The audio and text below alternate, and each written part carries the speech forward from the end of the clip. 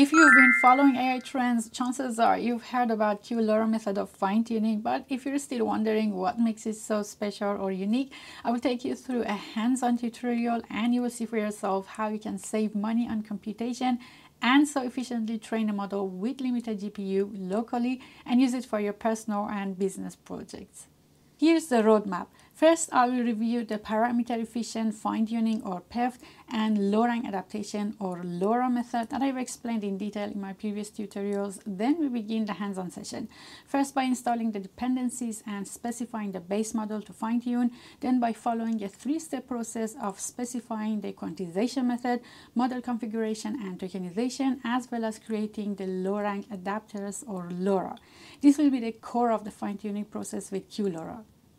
After that, we will load our selected dataset and format it so we can parse the data, tokenize it, and split it into training and evaluation datasets for fine-tuning. The final stage is defining the training arguments and fine-tuning the model. These two stages are essentially all you need to complete the fine-tuning, but I will also include two bonus steps.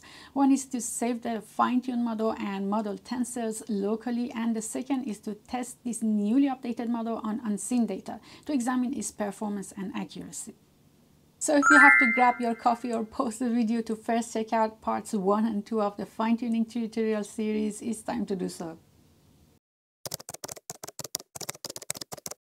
Fine-tuning a large language model is basically providing a generative model with a specific type of data for a specific task and updating that model to get a new model which is more tuned or fine-tuned towards performing that specific task better. Full fine-tuning large language models can be computationally expensive and demanding on memory because of the optimization process and calculating gradients. Here is where techniques such as LoRA or low-rank adaptation can be such a game changer, especially because it creates very lightweight small adapters based on a specific dataset. Basically, we only update the weights of the parameters in these smaller adapters, which are usually the last layer or last few layers of the neural network, instead of updating all weights in full fine-tuning. As you can already guess, this approach becomes really light on GPU and computation. To take this a step further, we have QLoRA or Quantized Low-Rank Adaptation, which is a technique for fine-tuning LLMs even more efficiently by compressing the models through quantization. QLoRA is basically LoRA with quantized linear layers in the base model. The quantization process converts the weights and activations within a language model from high precision values to lower precision ones by changing the data type. It significantly reduces the size of the LLM, which in turn reduces the amount of memory needed to load and process the model. But by doing so, it also reduces the amount of information that may slightly affect the precision of the model's output. Enough of theory and concepts, let's jump into the hands-on fine-tuning. The first step is installing the dependencies. Because I was doing other tasks in this session, I have imported more libraries, but you don't need all of these. I've already talked about most of these libraries. The new one here is the bisandbytes library, which is responsible for the entire quantization process down the line. What it does is basically quantizing the weights to lower precision values, for example 4-bit precision, to make the training process faster and use less VRAM. For the rest of the libraries, I will leave a link to their exact versions that work better together. I'm also importing PEFT and LoRA configuration modules as well as training methods and the data collector from the transformers library. The second step is to specify the base model. Here I'm using a lightweight Qwen 2.5 model for faster training, but feel free to choose any other model. The performances of the Qwen 2.5 model series have significantly improved, especially for instruction following and generating long text that are essential for this tutorial because I'm going to use a question-answer dataset, as you will see in a bit. Here are more details about this 500 million parameter model, including the number of parameters and layers.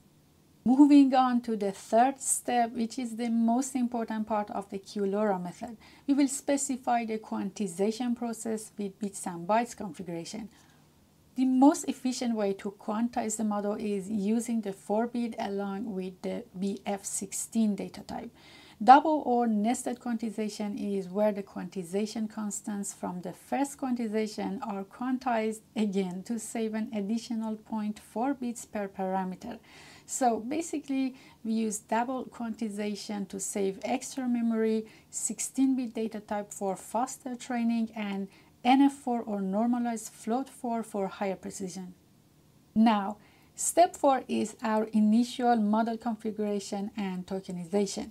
For this, I'm using AutoModel for causal, LM for causal language modeling or to generate text by predicting the next word in a sequence. And for tokenization, I'm using AutoTokenizer from transformers. I'm setting the device map to auto so it automatically fills all available space first on the GPU, then the CPU if needed.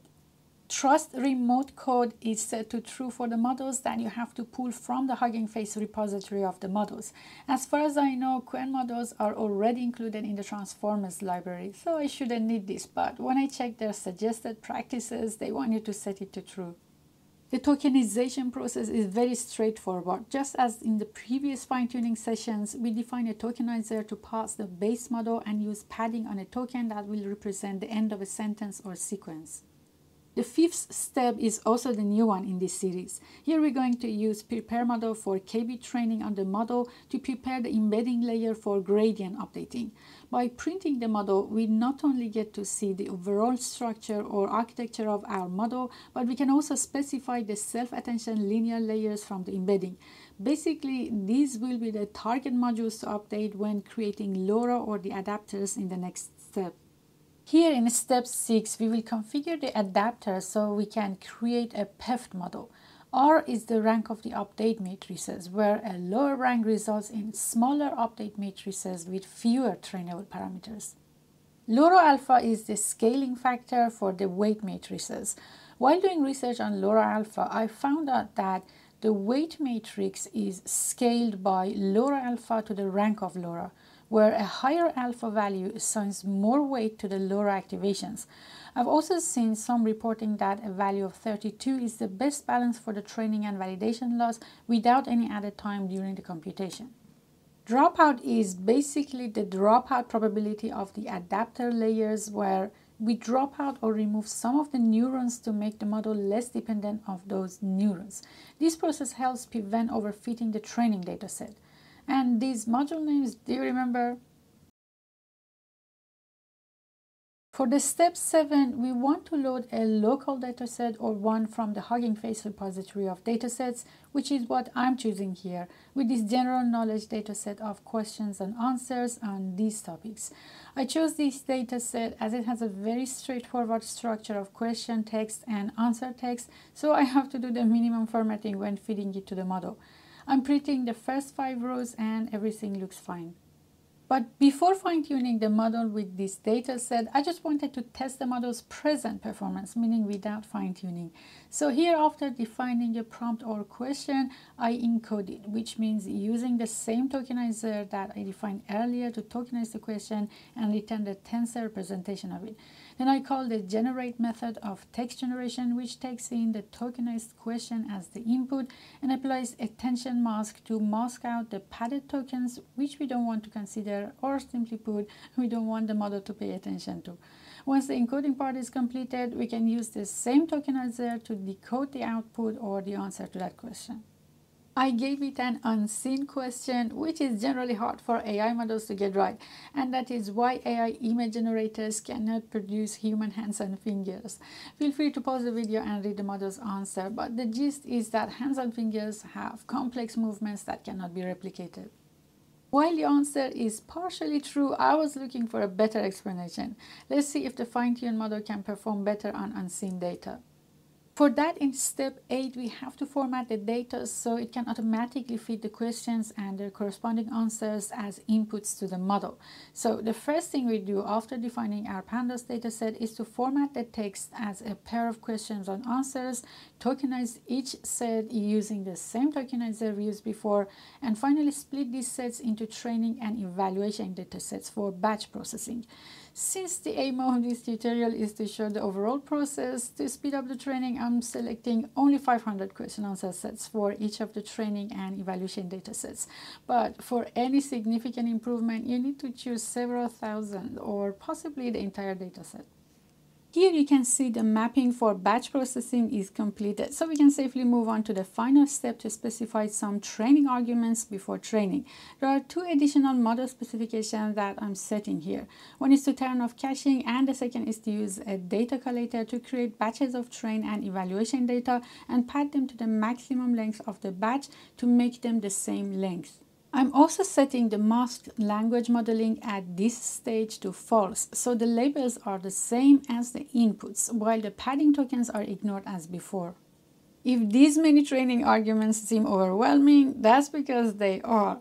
Sorry for my bluntness, but this is the place that I have to shamelessly ask you to refer to my previous tutorial, because I have done a very long section explaining these and many more training arguments in more detail, and I really don't feel like repeating them here.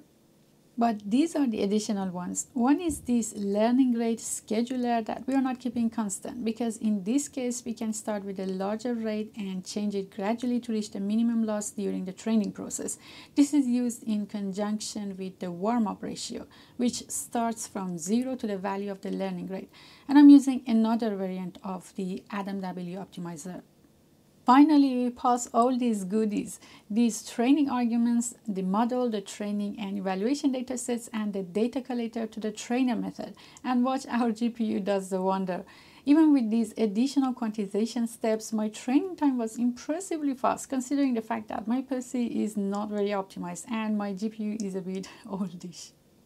You can see all the metrics after the fine-tuning is completed. The validation loss is a bit lower than the training loss simply because I applied regularization with a weight decay argument, which basically imposes a penalty to very large weights, so the model doesn't overfit the training data.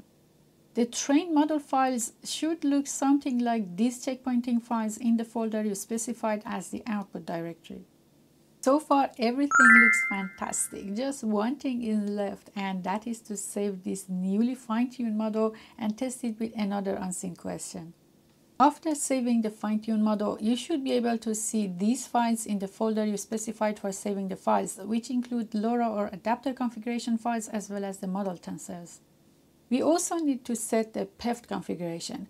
All that is left is to reconfigure the model, this time with the new model and new tokenizer. Everything else is pretty much the same as the initial model specification and tokenization, except that we call the saved configuration on the base model and tokenizer, and then we create a PEFT model, which basically takes the base model configuration and the PEFT configuration.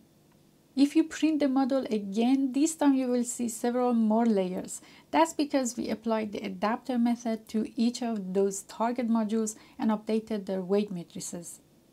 I tested this fine-tuned model with several other unseen questions as well as questions from the dataset, and I can already see the answers have improved. The model is more consistent and gives more relevant answers. I know the whole process seemed an eternity, but you should try it at least once for the fun of it. Basically, I'm asking you to watch this video too. This one's for the fun of it. Basically,